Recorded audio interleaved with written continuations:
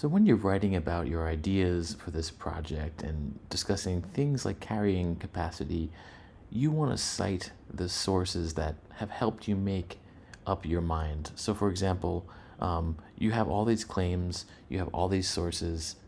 How can we put it together? And one of the nice features that they've added onto Google Docs under here under Tools is a citation tool right here. So if you click on that, we'll use the MLA format. You click on Add Citation Source, and in this case, I'm using website, so for source type, I'm going to put website, and then, so let's say this is my first source right here. The Earth's carrying capacity for human life is not fixed.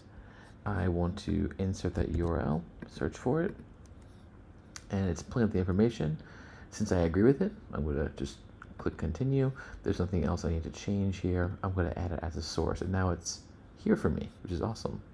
So let's say this sentence right here, the first sentence, is formed based on that article. Right away, you want to cite it. So there's no ambiguity. Like, you're telling me that this sentence is based on what you read on this website. So you click Cite. That's in text citation, and that's what it looks like right there. Hit space. You don't want that connected right there. And then later on, let's say here we've got another statement by a different source. Grab the website,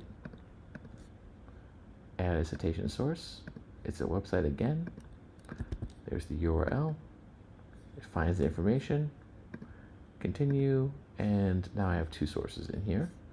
So cite it one more time. And I cited the same thing twice. I'll cite this one.